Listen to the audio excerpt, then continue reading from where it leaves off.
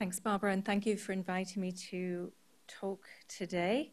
So as Barbara just mentioned, I'm going to take the perspective of applying NGS as a means to develop a pipeline of drugs. But I think you'll see that the concepts that we've been hearing all this morning and this afternoon just now in this session apply even in the context of taking the approach to develop drugs in the pipeline. So when we discuss precision medicine, we're really leveraging our understanding of tumor or cancer biology, the identification of predictive and PD biomarkers, and applying that in a translational medicine setting. And the whole aim of this is in the context to deliver better patient selection and better outcomes for patients. And the idea is that this will result in more efficient clinical development, improved benefit risk, and stronger value proposition for all precision medicine stakeholders. To have ideal success in precision medicine, you really have to think end-to-end when we're thinking about the drug development paradigm, starting with discovery and identifying those predictive biomarkers, utilizing those to either select or stratify patients in our clinical studies, developing the validated assays that we've been discussing today, and having coincidental registration of both the drug and the diagnostic. But a key component to this is also the access piece, and we've heard a little bit about that today. It's not just having the assay available for patients, but also that that assay is reimbursed. So really thinking that end-to-end approach in how we can deliver precision medicine. We know this path to precision medicine because this has been how we've been practicing precision medicine over the course of the last 10 or so years. However, I think what we're hearing now that it is going to be increasingly important to have more comprehensive data on patient samples such that there is a better identification of patients for different studies, different clinical trials, whether they be umbrella or basket studies, as we've just been discussing, as well as ultimately for treatment decisions for patients in clinical practice. But there are many challenges to precision medicine, and Lillian has just touched on a number of these. We've already heard about tumor heterogeneity, the complexity of the molecular signaling cascades, as well as mechanisms of resistance that will emerge. There's the clinical trial feasibility, the incidence or prevalence of a given marker, the frequency of that marker, and as well as the consent of the patient and what you can use the sample for in terms of testing. We also know that having contemporaneous development of companion diagnostics adds to the complexity of precision medicine development. And we've heard today about assay validation, the sensitivity, specificity of those assays, as well as the pre-analytical steps that need to be taken into consideration. And finally, just the integration of development of drugs and diagnostics together in the development of a drug program is not exactly that straightforward. This is even more difficult when you're taking into consideration rare patient populations. And in the case of non-small cell lung cancer, we know that there are a number of populations where the frequency of the mutation is found at about 1 to 2%. And here I'm describing for you a phase 2 study that GSK has been running, which is the BRAF 113928 study. And this is a study that was being run for our BRAF inhibitor in BRAF V600E positive non-small cell lung cancer patients. In this particular study, we did capitalize on local testing as a means by which to identify patients eligible for the study. If we had had to conduct this study in the traditional path, prospectively screening patients with a validated assay, it would be impossible to run this particular trial. And so there has to be a better way of identifying patients eligible for treatment and it allows us to develop drugs for those patients where there is a strong unmet medical need using a different paradigm. I don't think I need to go through this for this particular audience, but there's also the conundrum of having insufficient tissue to actually conduct testing under the traditional paradigm where you have one test for one biomarker. So therefore, it becomes increasingly important to have comprehensive tests that allow us to look at a multitude of markers in a standard manner at once to be able to determine patient treatment or triage patients to different clinical studies. So the path to developing targeted agents in lung cancer, for instance, needs to take into consideration a number of different factors. Certainly the molecular characterization of the tumors, the different segments of lung cancer from a histological standpoint, the drug development paradigm that is evolving all the time, and ultimately we need to be able to deliver products of value for all of the patients that we're trying to treat. So one thing to take into consideration is a new shift in the paradigm for developing companion diagnostics. We need to move away from the multiple single-plex assays for single biomarkers. We need to have assays that have lower sample input and maybe even can be applied to alternative sampling types that are not just tumor samples. We need to have platforms that can be utilized and accessed on a global scale. This is particularly important when you're in the pharma world developing drugs for patients all across the world. The regulatory path, which is evolving, needs to be evolving on a global scale. And finally, there needs to be commercial viability for those assays as well. So I'm going to spend the remainder of my talk describing for you a collaborative multi-pharma network that GSK has been working on over the past 18 months. At this moment in time, this is a joint venture with Pfizer, GSK, and Thermo Fisher Life Technologies with other pharma partners who are coming on board to learn more about the initiative and participate. The idea is that we engage multiple precision medicine stakeholders. That includes, at this time, the NCI, academia, different advocacy groups, as well as the regulatory agencies and the payer network.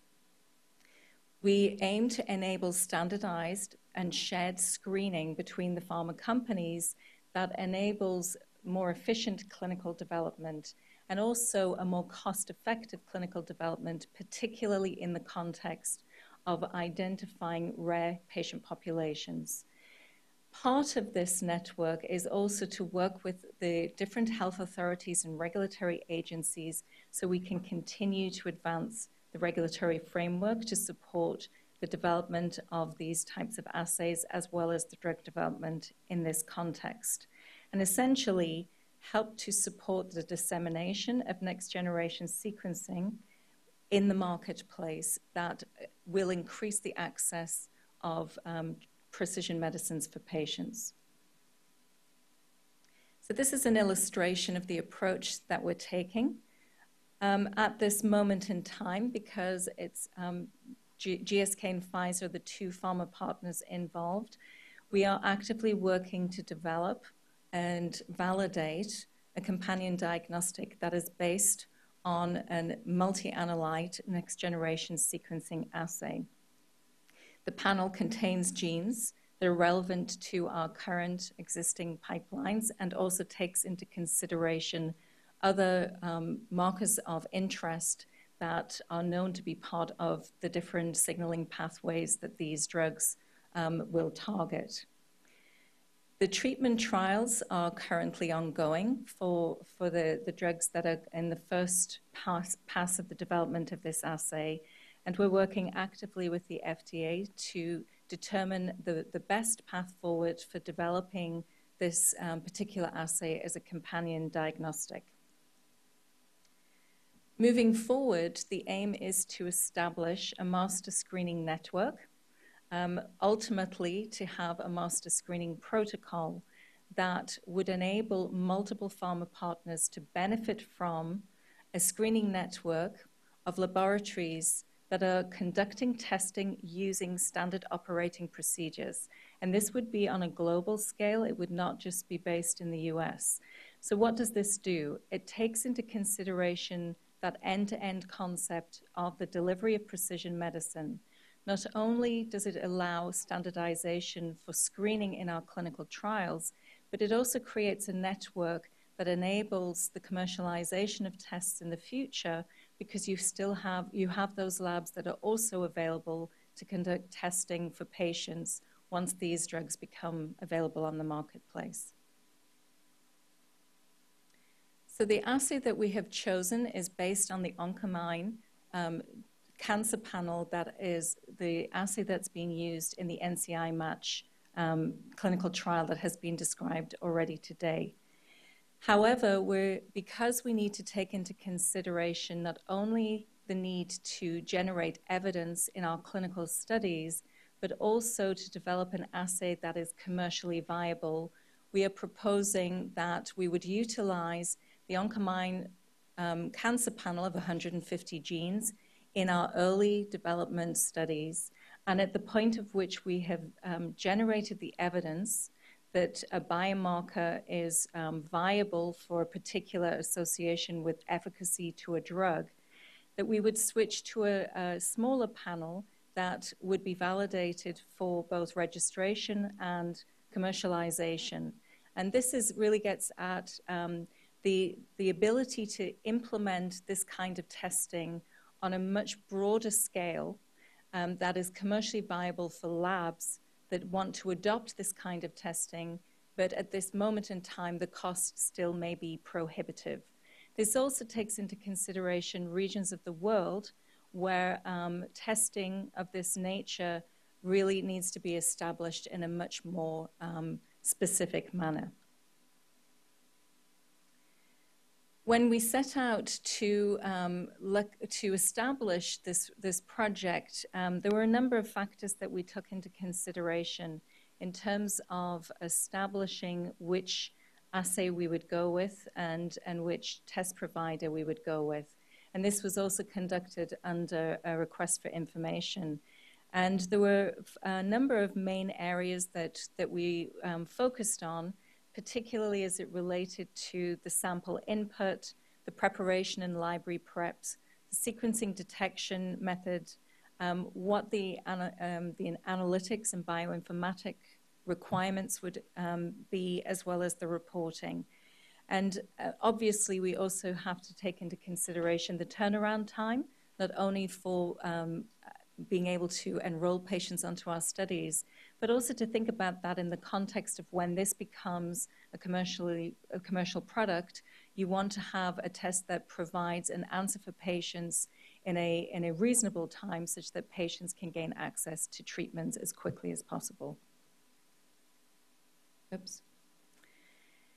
Another component we've taken into consideration and we're actively discussing with the FDA is, how do you address the aspect of bias when you enroll patients onto studies based on a local test?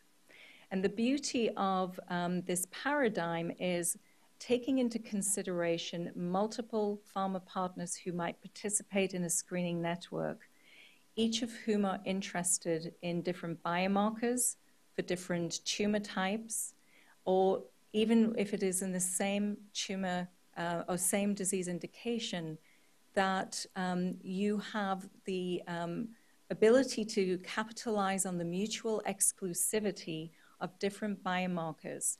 And what that creates is a pool of samples that are all screened in the same manner under standard processes.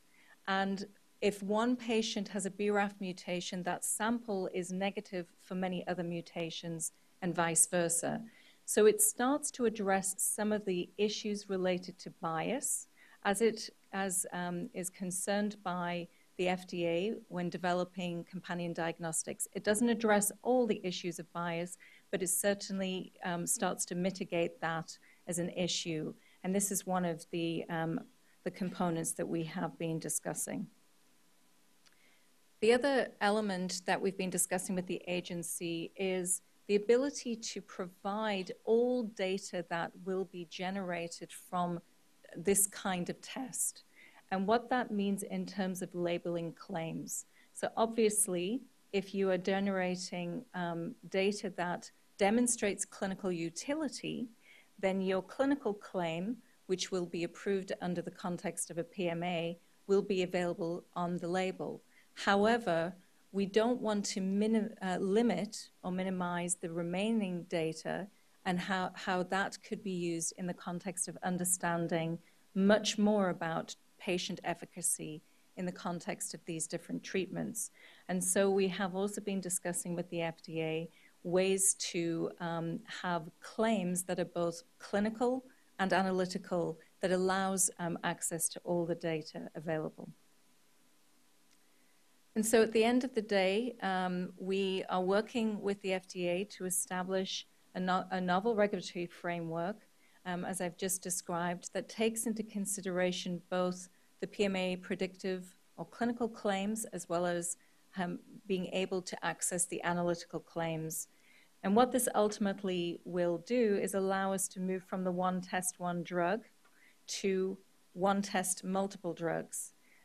We want to be able to work across not only the FDA, but engaging other health authorities, because in Europe, this is becoming an area of great interest, and as well as Japan and other health authorities are also moving in a direction that is seeking to gain more regulation for companion diagnostic tests.